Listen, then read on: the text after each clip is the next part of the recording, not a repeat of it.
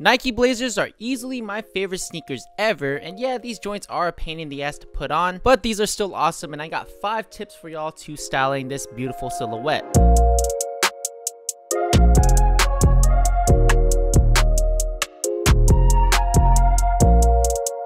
First tip I got for y'all deals with the classic mid 77s or any model, and that is to swap out these standard laces for some cream ones. Or you can do any color that you want. Some do come with extra laces, but the classic mid 77s, I think you should go for some cream ones, because the outsole of these do have a cream hue to it, and replacing these standard white laces for cream ones, I think complements that classic vintage style of the sneaker, and I just think it looks much better. You just want to make sure you get the right length. I get the 70-inch one, or 180 centimeters for those of you guys outside the US, and I'll leave a link in the description where you guys can pick some up. Just check out the difference. It's pretty significant, and it's going to play off your outfit more because cream is that perfect color to complement almost any color. I'm sure every one of you guys knows about lace swapping, but not many people do it. And for this model, I think you should, or don't. You don't have to really do anything I say. This is just a recommendation. Now, the next tip I got for y'all is to show off that silhouette. Do not be afraid of showing off the whole sneaker and even some of your crew socks, because the sneaker silhouette is so slim and the top of the sneaker is actually almost flush with your tiny calves.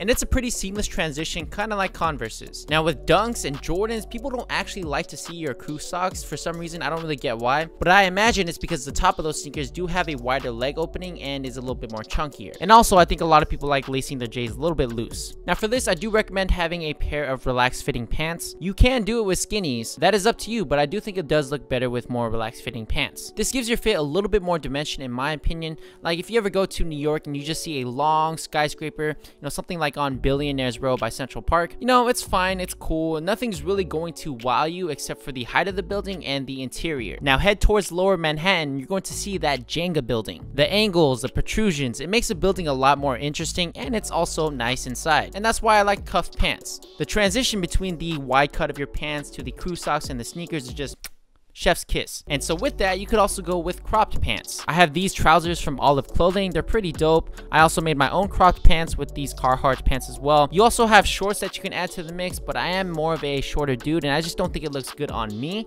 You could probably pull it off though. And so I'm just gonna put them side by side. Here's some slim pants and the relaxed fitting pants. What do you guys think? Maybe I could be wrong here. Now I gotta take off my Blazers for this next point to swap to a different model, and that's probably gonna take like 5 hours. Goodness, man, these shoes can be quite annoying. I can probably finish a Skillshare class in that time frame, as Skillshare is the sponsor of today's video and is an online learning community where millions of creative and curious individuals like you come to learn anything. I've personally been using Skillshare way before they sponsored the channel, over 3 years already, and I've gone through a ton of classes, all from business, productivity, entrepreneurship, photography, video editing, interior design. There's just so much you can learn. I think you guys would probably like photography, videography, graphic design. Maybe you want to be a YouTuber or something. That's the #1 job kids want nowadays, and if that's you, I definitely recommend watching Marquez Brownlee's class on Skillshare. His class is all about YouTube success, and he goes through the behind the scenes of his channel. The behind the scenes process, like scripting, production, shooting b-roll and all that. It's definitely helped me with my channel already, and I definitely know it would help some of you guys who do want to be a YouTuber. And there's plenty of other classes. Most of them are under 60 minutes. You can learn cooking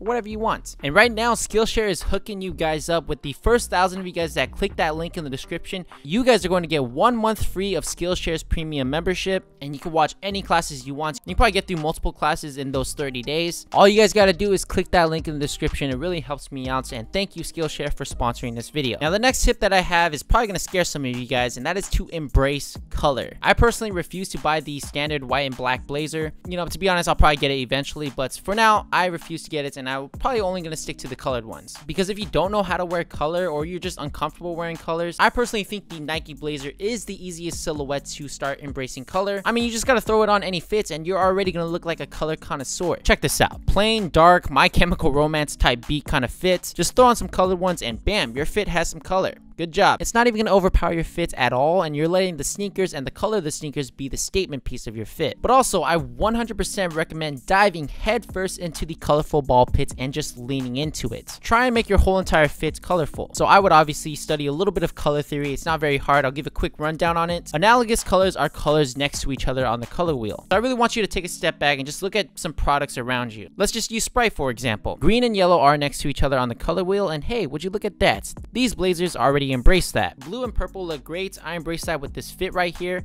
I got a short sleeve button up, purple carpenter pants, and the blue blazers. looks pretty good. Don't forget about complementary colors. Think Nerf guns. The blue and orange one is what you're always going to see. Those are opposite sides of the color wheel, and also why navy and brown always look good with each other. You know, just think of a navy suit and brown dress shoes. Navy and brown is technically blue and orange with black added to it. I utilized that in this fits with the Carhartt orange pants, but just went color crazy with the green and aqua. But again, just embrace it and lean into it. Also, check out these maroon blazers with these olive pants. Olive and maroon are red and green, complementary colors with black added to it, making it darker and still look great with each other. And then you got silhouettes that are just already pre-color blocked. Just check out these super colorful blazers. With this fit, I tried to mainly keep it neutral, try to stay away from whites and blacks, so I went with more muted colors like cream and purple. And I think I pulled it off, maybe not. Just be honest with yourself when you look in the mirror. If you're feeling yourself, you're feeling yourself. Okay, next up, this is going to make your life a lot easier, and that is to leave the top 3 eyelids unlaced. This is going to save your forearms and your finger strength when it comes to putting these sneakers on. I personally don't think it looks as good though, because I personally like the way it looks when it's fully laced, and you don't really have to do that. That's totally up to you. Sometimes it does look good when it's half laced, but this is just to save you from breaking a sweat trying to put on some sneakers. And my last tip is to branch outside the classic standard mid 77s. There are collaborations like with Sacai, there's the SB versions, you got super colorful ones, the deconstructed mid edge ones. I mean, I should take my own advice on this and get the blazer lows, because all the mids that I have don't fit on my shoe rack. But yeah, I like to think of Nike Blazers as just noodle soups for me personally. I love noodle soups, and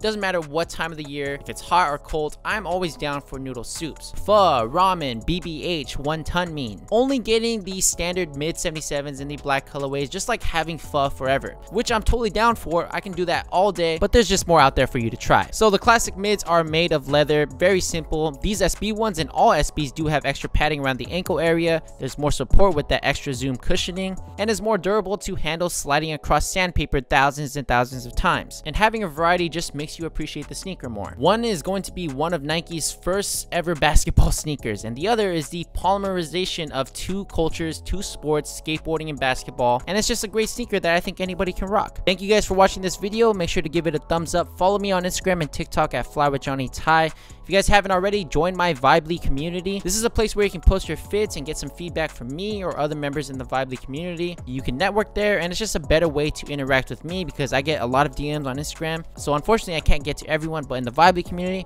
I'm definitely in there. So until then, stay fly. Make sure you guys sign up for Skillshare. Deuces.